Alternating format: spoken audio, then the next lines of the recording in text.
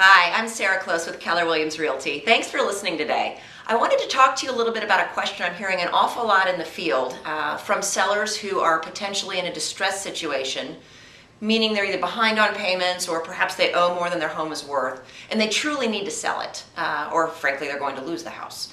And the question becomes, why should I go through the short sale process? Meaning put my house on the market, keep it cleaned up, go through all of that extra hassle, when I could turn it over to the bank, and in either case I'm going to walk away with no money. And actually there's some very compelling reasons why you might consider a short sale process as a more effective long-term alternative than just going through a standard foreclosure. First and foremost, typically speaking, when a foreclosure hits your credit record versus a short sale, we're seeing a spread of severity of penalty of about 100 points.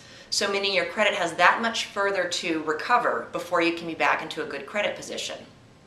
Secondly, if you ever have an interest in repurchasing a property, a seller will be qualified for Fannie Mae financing after just 2 years from their original short sale. When if they go through a foreclosure process, that actual Fannie Mae eligibility won't kick in for another 5 to 7 years.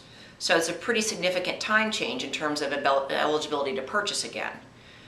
Now, interestingly enough, when you do then qualify for purchasing, whether you've gone through a short sale and you qualify in 2 years or a foreclosure in 5 to 7, what we're also seeing are the down payment requirements be less strict with the short sale candidate.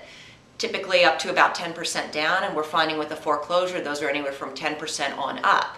So ultimately it makes buying a home in the future really a lot easier.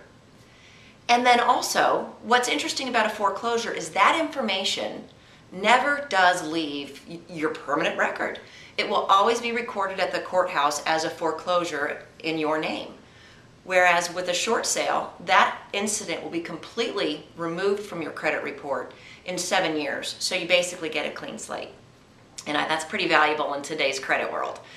One thing I found was very interesting in reviewing what I'm seeing happen with short sales is on a national level, we're only seeing about 34% of the lenders actually look to file a deficiency judgment against their homeowners. What that means is if someone was short on their loan, most of the time the bank is simply forgiving the debt.